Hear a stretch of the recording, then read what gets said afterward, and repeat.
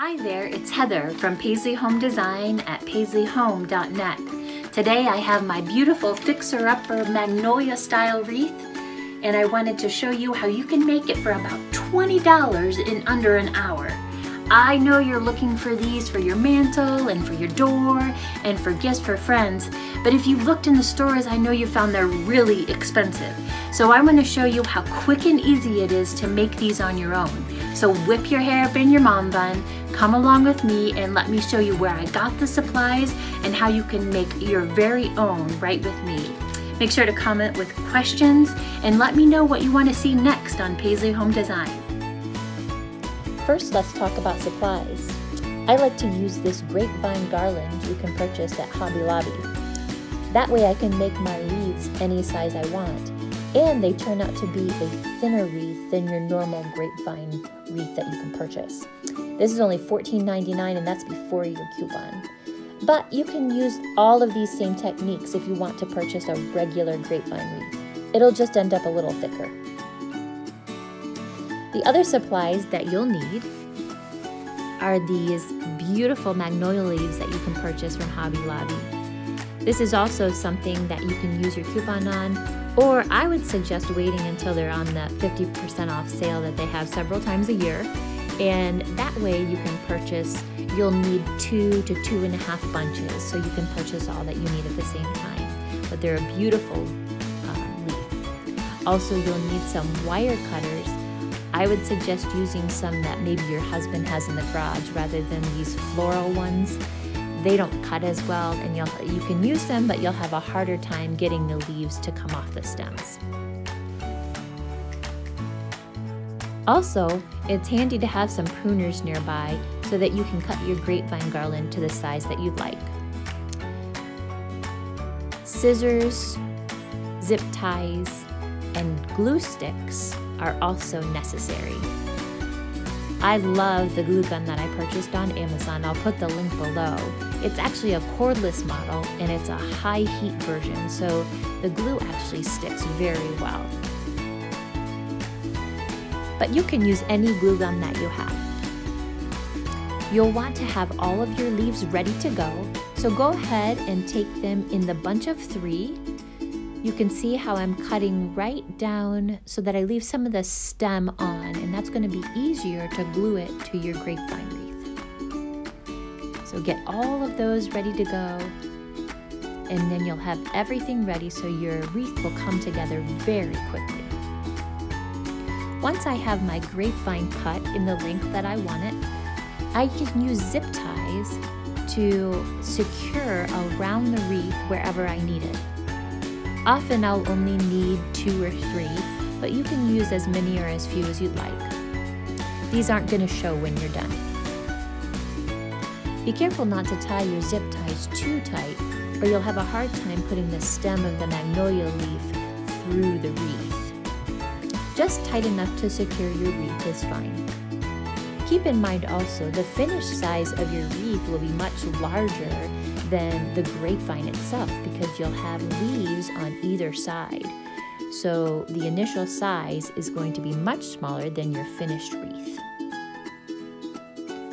So then you can just trim the ends of your zip ties and you've got your custom size grapevine wreath ready to go. See how thin it is compared to a regular grapevine wreath. And again, this is just a matter of preference.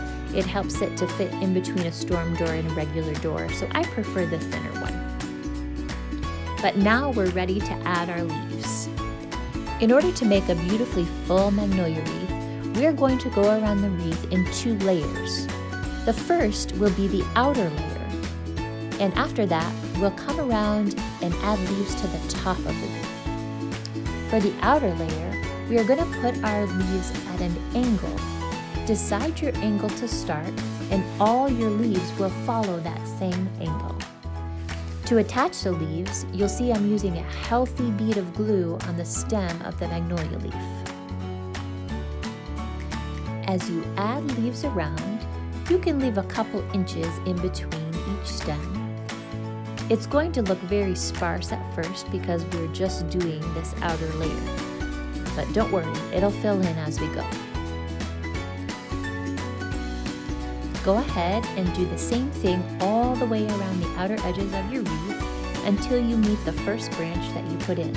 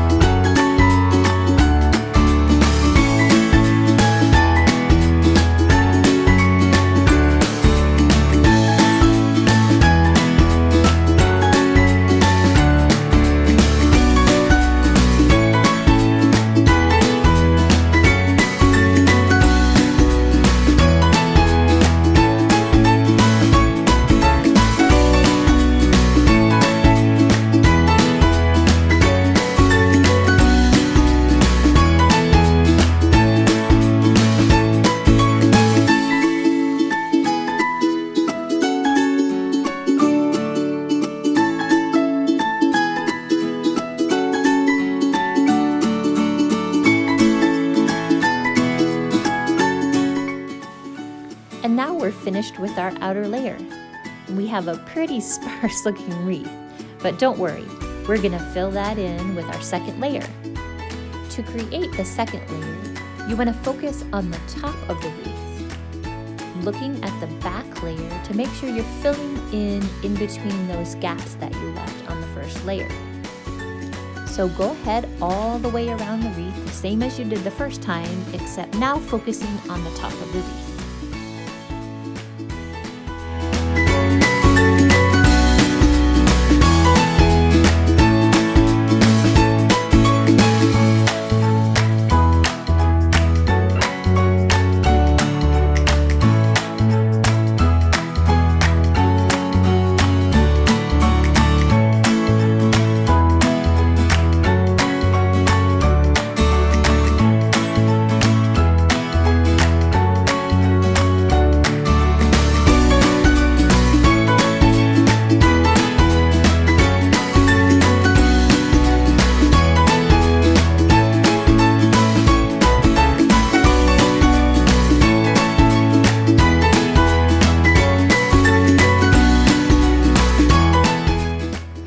You can see our wreath is really starting to fill in. If you're more comfortable placing the leaf before you actually glue it, go ahead and stick it in and see if you like it in that specific spot. Then take it out, put glue on it, and stick it back in for good.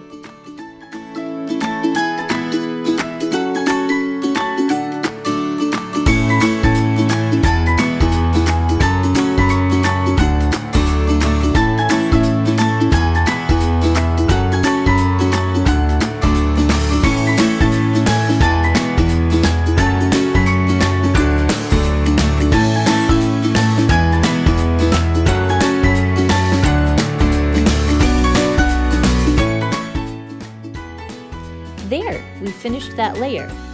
Now the last thing you need to do is just fill in those bare spots. There'll always be a bare spot or two, and you can just take a single leaf, put glue on the bottom of the leaf, and stick it in that spot that's kind of sticking out to you as a bare spot.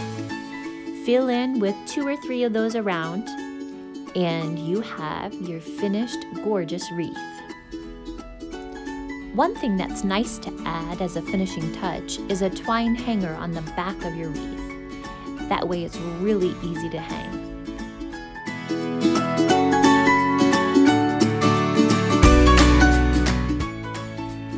Also, go around your wreath and give a little shake and a little tug to the leaves to make sure there aren't any loose ones.